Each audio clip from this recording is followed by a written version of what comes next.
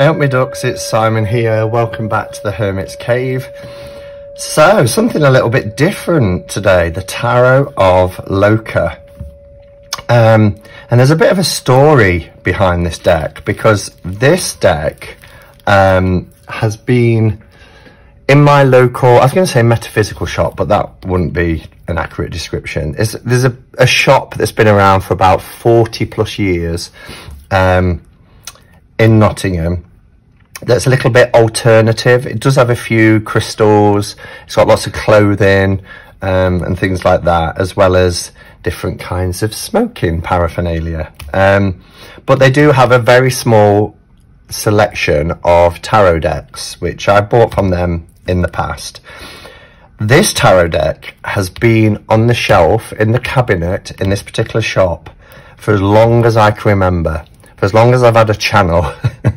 And I've often looked at it, and for whatever reason, you know, I've chose a different deck, or I've never really felt the pull towards this deck until Sunday.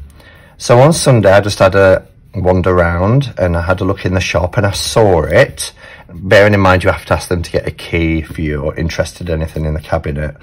And I went online and had a look at some of the images on Google and stuff, and I thought, shall I get it? But for whatever reason, I didn't. And then I was in Becca's chat on Sunday night, and they was talking about tarot decks, and have you got decks that you've got an eye on, or decks that you've got coming to you?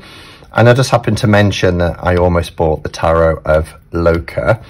And then the next day, which was yesterday, my friend Justin posted in the Hermit's Cave that he was keen to get this tarot deck as well. So what happens, you go down a little bit of a rabbit hole, and I've been having a look at the images, and I'm really excited about this deck. It is different. It's not like, I was going to say any decks I've got, but I suppose the closest deck that would be compared to this is something like the Arcane Tarot, because this is billed as a game. So it's the Tarot of Loka, a card game by Ralph Horsley and Alessio Cavator. I think that's how you say his name. But it's a game. But what's interesting about this deck, and there's not a lot of information out there about it, is that, you know, you can use it. There is instructions in here about how to play the game Loka. But also, you know, it's a full playing card deck, and it's a full tarot deck as well. So there's all different variants of how you can use this. And this is what I meant. Oh, my fingers aren't usually purple. I've just been getting some blueberries out the freezer to thaw. I should have taken care of that before coming on to do a video. But anyway, I'm amongst friends. Now, in recent years, this has been released by Loka, but this one is by River Horse. And after speaking to my friend Justin, he was saying that River Horse was the original publication, and it was a Kickstarter deck originally, way back when. And then it went mass market by Loka. So I was really surprised because I couldn't see it in the cabinet, all I could see was this. When I just went and purchased it a few moments ago, that it was the River Horse version. So I'm really pleased about that. So on the back it says, a card game for the whole family based on medieval tarot games. And there is multiple languages in here as well. So let's grab the scissors.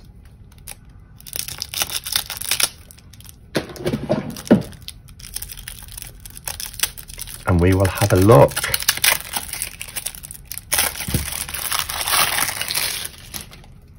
All right, so oops, these are the packs of the cards. Shall we zoom in? Well, first let's have a look at the little white book. So Tarot of Loka, you've got the contents on the front. So not a lot in English, but you've got English, French,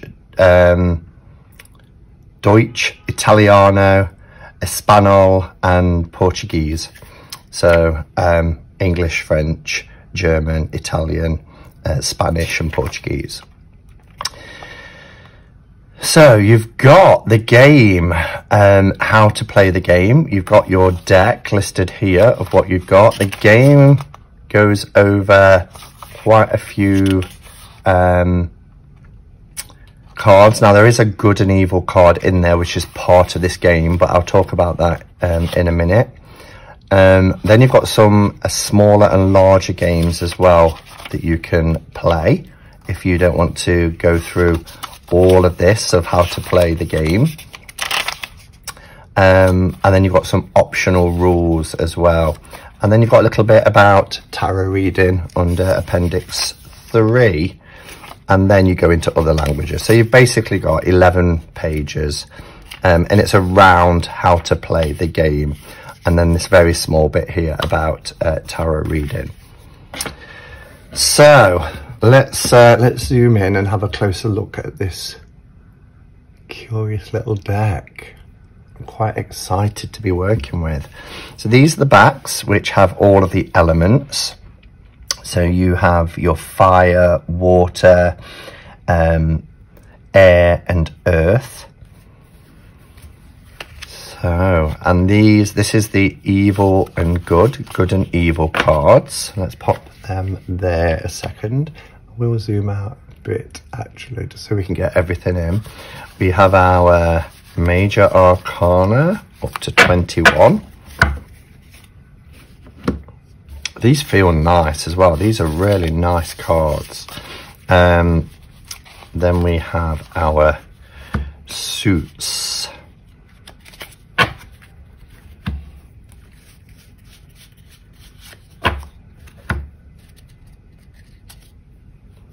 Okay, so these are really beautiful aces as well, aren't they? So we can see here we've got fire, the fiery flames on this particular card, and this red.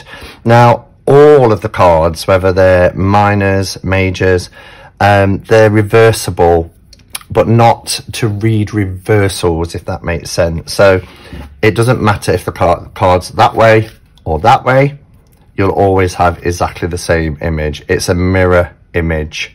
Well, mirror image isn't right either, would it? Because if it was a mirror image, it'd be looking that way.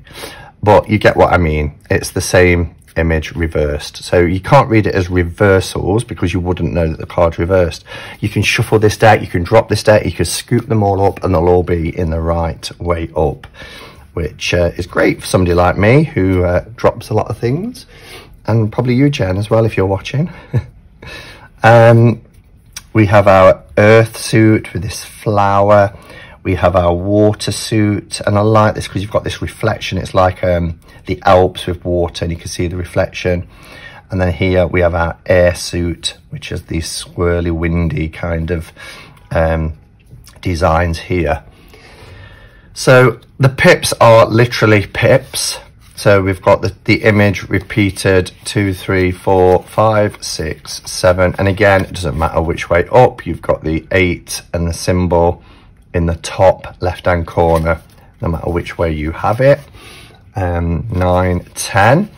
And then you have your jack. So the page. You have the knight, which is C, which is cavalier. So, you know, going back to older Marseille type decks. And I love the fiery colours. The suits are, you know, in keeping. We have the queen and we have the king.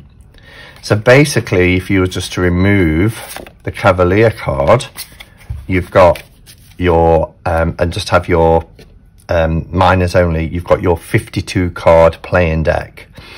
But adding in the cavalier, with these two, we have a complete tarot deck. Okay, so I love it for that reason. And the cards feel really nice. They're smooth and shiny on this side, and they have a little bit of a grainy feel on the back, but the quality of the card is really nice. Now, this deck cost me just under £30, but that is from an independent stockist. The reason why I rushed to get it is because, you know, sod's law and all that. I thought it's been on the shelf for years. Now I've decided I'm going to get it. Somebody might go and buy it. Anita worried because as soon as I took it off the shelf, there was no price on it. So she asked what the price was, and she whipped another one out from under the counter, which had a price sticker on it. So I paid £28.95. Now, it's not available online in the UK unless you're going through a third-party seller. So Amazon, isn't that beautiful? Amazon, in particular, don't stock it. They do in the US, if you're watching this in the US. It is on eBay, and Justin managed to get a couple of decks from eBay for quite a good price. But they vary. I've seen this from a third-party seller for £200, which, you know, oh, just look how beautiful the colours and the illustrations are. I mean, I love the red here, but these earthy tones are really, really beautiful. We have our water, and these are gorgeous as well. Wow, look at that queen. And the king is a skeleton. That's interesting. And then we have our air suit.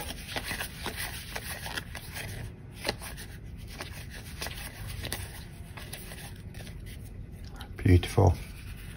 I really am digging these illustrations as well. I think they're really lovely. So that's our minors. Now, you do get, as I mentioned, these two additional cards, which is good and evil. I don't believe in evil. That's just my belief. People can perform such atrocities. I get that why people would refer to that as evil, but my definition of evil, I think, is linked to, you know, my upbringing in a church and things like that, and associated with the devil and everything else. So I tend not to use the phrase evil. However, I love how the lemniscate goes in different directions here. So you've got those polar opposites.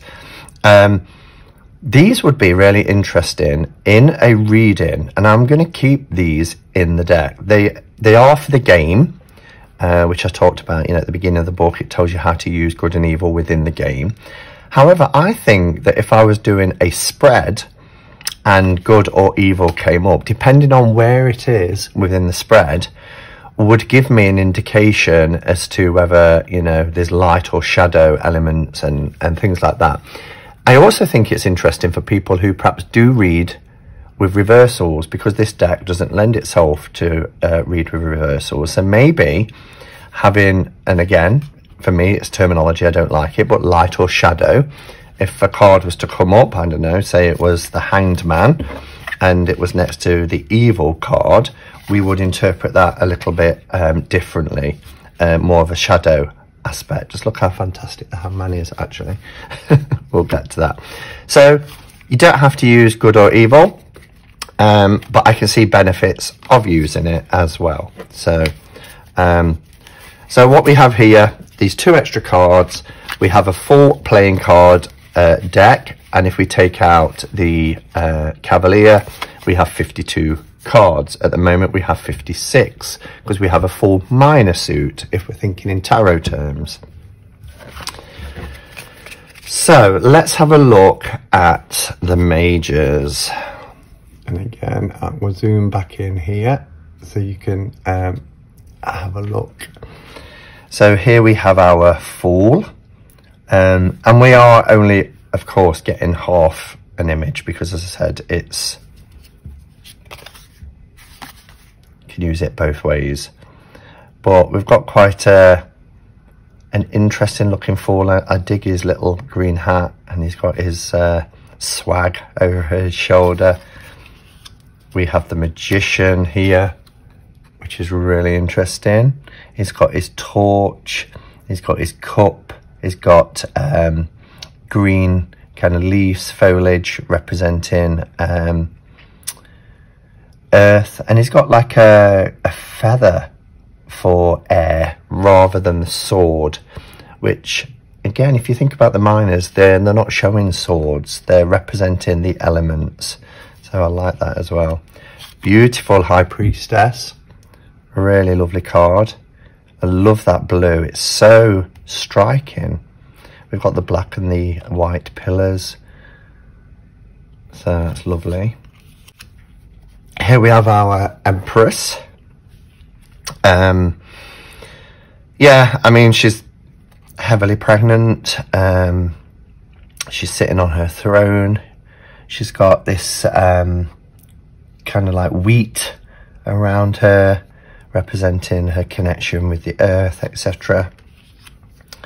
Our Emperor, looking very regal on his throne with his shield. I love the way they interconnect as well. It's really clever how they designed this. Our Hierophant, oops. So obviously we don't have the two supplicants that we'd see down below, but we've got this hand raised up. Another one reaching out. Oh, there's a beautiful Lovers card. I do like that card.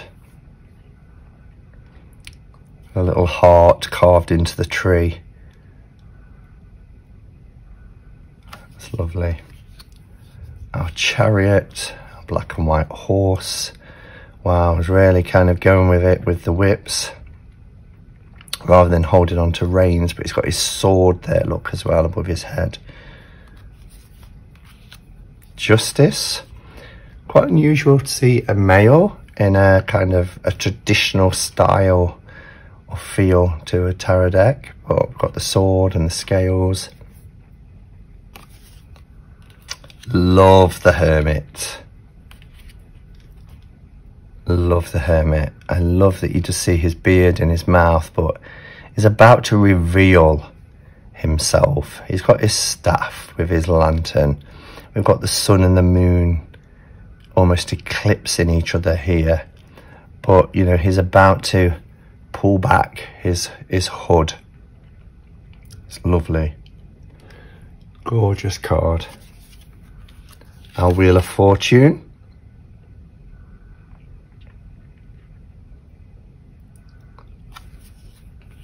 Oh, I love the Strength card. Beautiful. The colour and the intricate detail of the artwork in this deck is just beautiful. I love orange. You don't often see orange in traditional decks like this. We already had a glimpse at our Hanged Man earlier.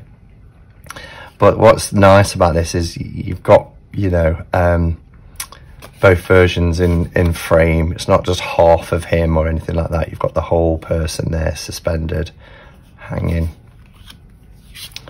Death. It's interesting. Got all these body parts, and he's got his huge scythe. We have Temperance, quite a traditional looking Temperance.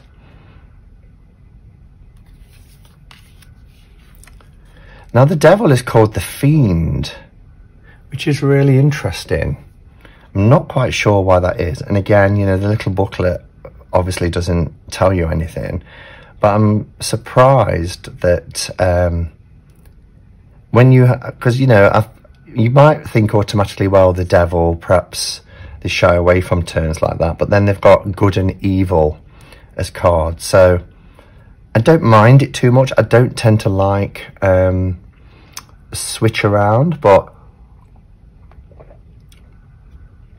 the Fiend, interesting. But it's the Devil card, clearly. You don't have our young couple here, but you still get him again. He's got his hand in that, as above, so below. And he's got his torch. The tower. These people falling. Looks like it's been completely destroyed. Beautiful star card.